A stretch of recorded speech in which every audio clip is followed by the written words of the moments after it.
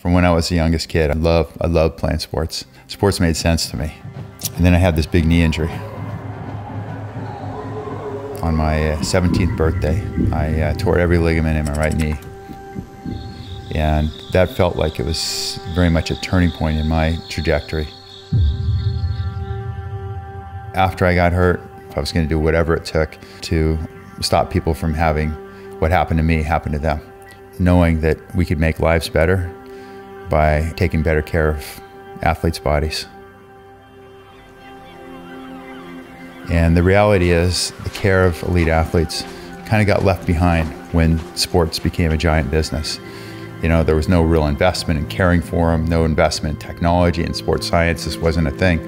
And then we came in and said, look, we should know more, and we can do this better. Even though nobody was asking for it, I knew there was value. And now, and because we've been committed to it for well over a decade, we have all this information that people want.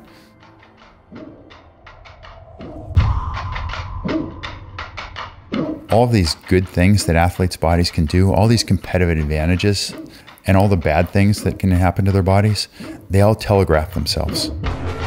This is really about unlocking these secrets of human movement. So when an athlete shows up at P3, we ask them to run fast, to jump high, to cut hard. We're interested in how their systems work. Where does the force come from? How can we keep this athlete healthy? What things are he at risk for? We put a ton of resources, a ton of data scientists, a ton of engineering talent into understanding human movement in these sports. If we're smart, we can see those signals.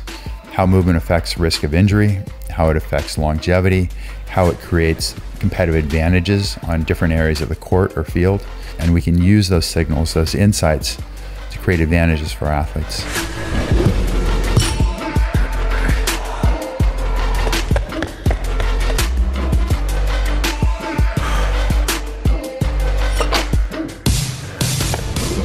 We're absolutely committed to building better athletes. We got a bunch of smart people working really hard to do one thing, and that's create advantages for our athletes. We're gonna make that athlete's life better. When they win, we win, and that's the end of the story.